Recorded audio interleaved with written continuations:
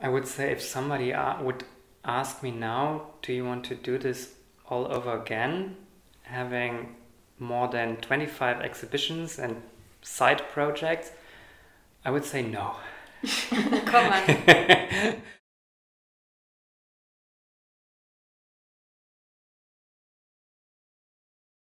I mean, I would say yes, it was definitely worth it, because all the interaction you have with the artists, with the visitors coming to your space, asking you questions, really opening the world of artistic, the artistic world, or the world of how to create a show to a public that really needs information and is really keen on getting to know the artist, then it was worth it. But time-wise, how much time and effort we put in this, it's a lot, and it's money. It's not paid. It's a project space. It's not a gallery. You don't have a salary from it. You do this out of your own free will. All of us had worked already in different kind of art professional scenes. So I was working at the Künstlerhaus Bethanien, an artist residency. Gilles and Marie had been working in galleries for several years already. And I think we all were at the kind of similar spot in our lives where we had been doing a lot of projects for others, for other institutions, for other galleries. And we kind of felt that it could actually be interesting, or we got curious about doing our own projects. And even though there is a lot of space in Berlin, for us, of course, the easiest was to get our own space and then not being dependent on proposing a project or kind of pitching an idea, but really having a key to a room where we can 24 hours decide on what we want to do. I think this was kind of the starting point, or the most interesting for us. Also, how we came up with the name for Insitu.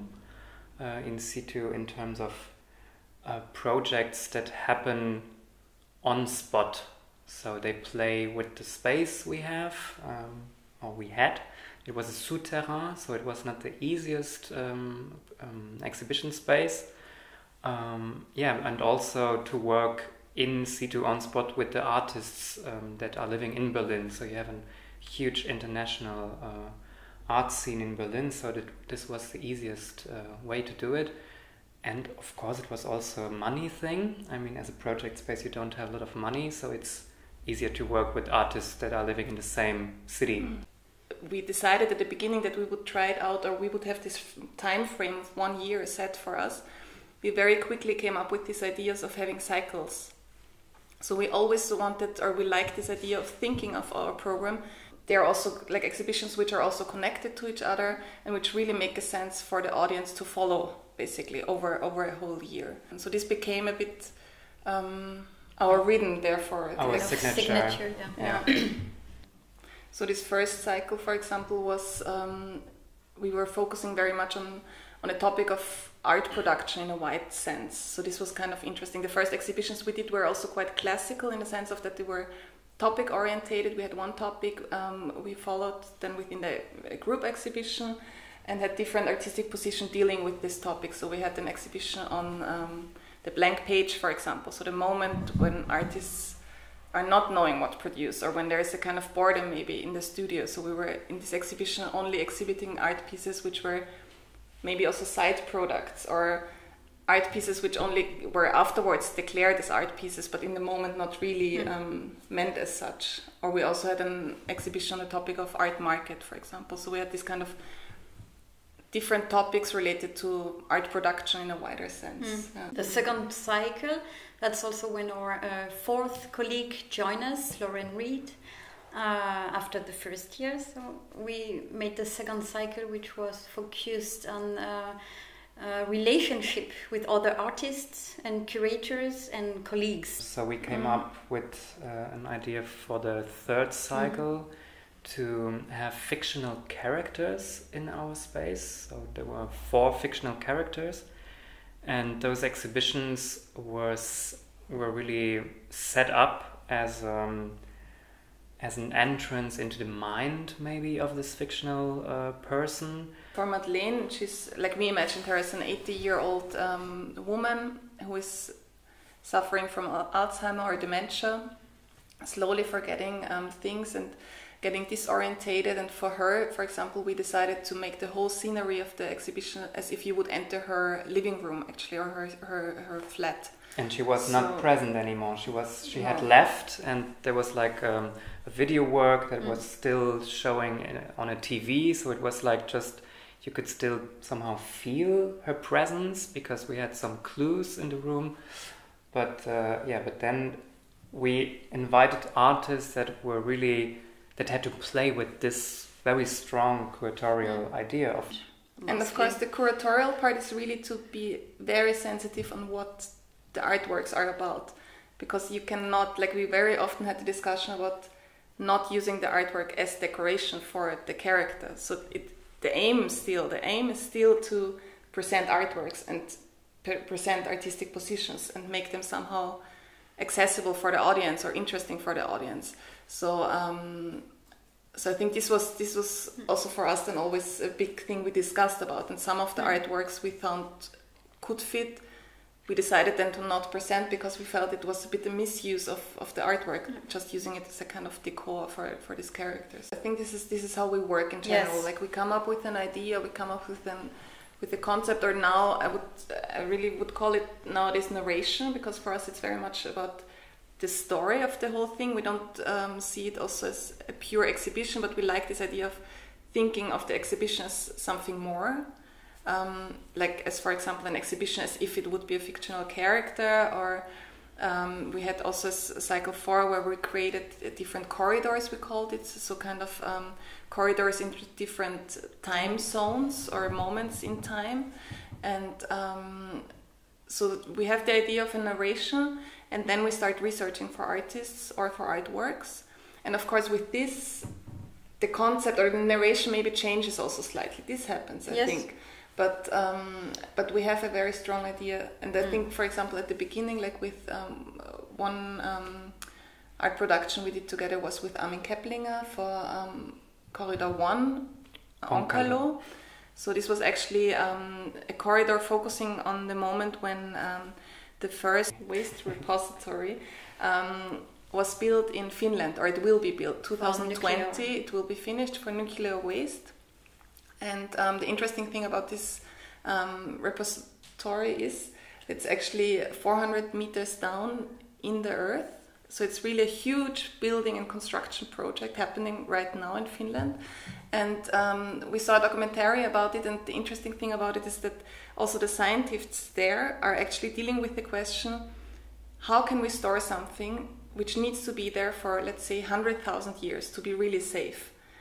And what do we know about what will be in 100,000 years? How can we protect this area that maybe future species are not entering this dangerous area, for example? We had for this exhibition created a kind of corridor with all kind of aspects around these questions. And then in the last room we had Armin Keplinger produced a new work reacting to the situation. He created, I think, a wonderful installation with metal panels where a kind of wax was coming out of these panels, and it looked very industrial and a bit as if you would enter this nuclear waste or kind of a technical industrial room. You're not sure what's happening. It feels a bit dangerous. It feels a bit weird. What is also new from now is that we don't have the space anymore. The space was, of course, very positive things for us, and that's how we developed together.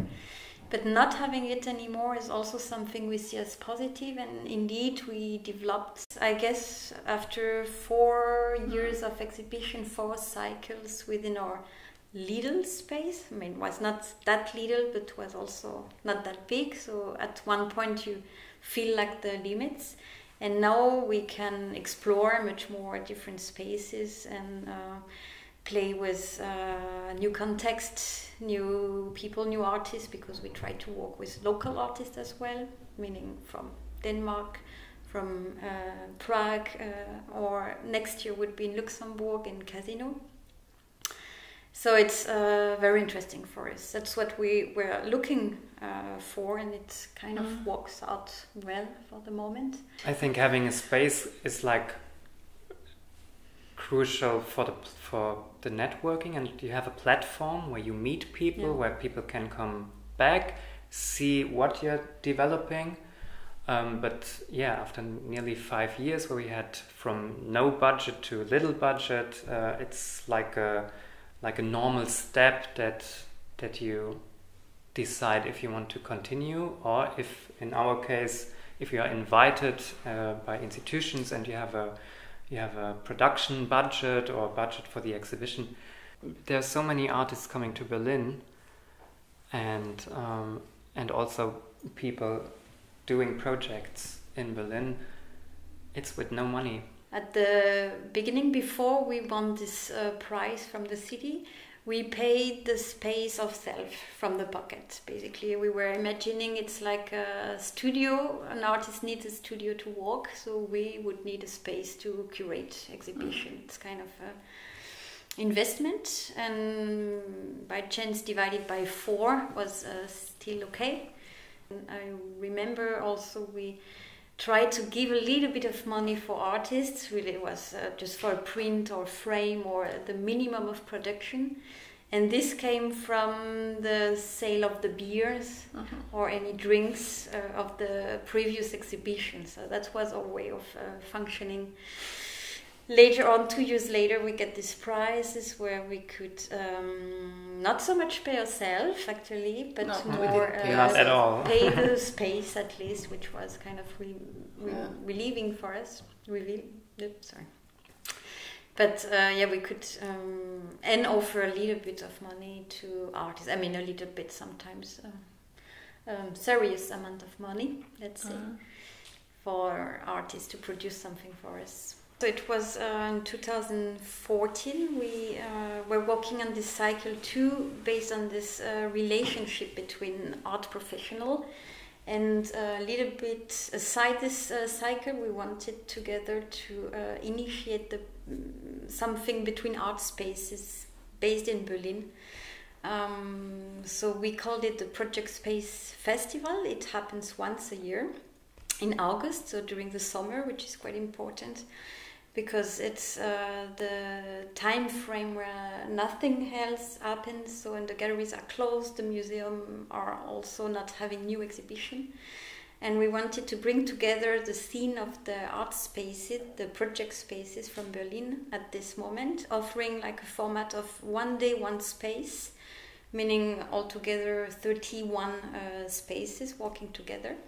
And now I think what is nice, so the Project Space Festival now is also developing further. So after we did 2 Project Space festivals ourselves, like meaning organizing it, initiating it, and then we felt like that we also want to give it kind of further and have different people also organizing and also creating maybe, or kind of thinking about the Project Space Festival out of the scene. So that actually it's something changing within itself, because also the scene is very quickly changing. So now, like, I'm sure this summer will be again different spaces like nobody knew before. Like in Berlin, we say like there's this number which says that there are 150 project spaces in Berlin. Active project spaces. Yeah.